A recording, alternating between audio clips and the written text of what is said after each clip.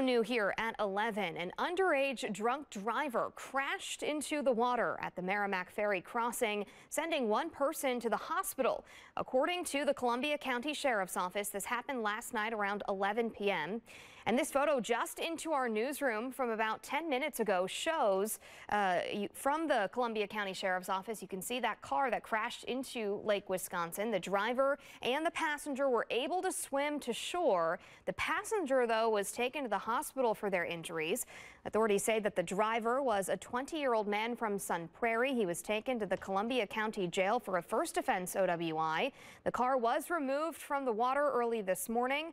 The Merrimack Ferry will remain closed while an inspection is underway to determine there is no damage to that ferry equipment. Officials say the ferry is expected, though, to reopen later today.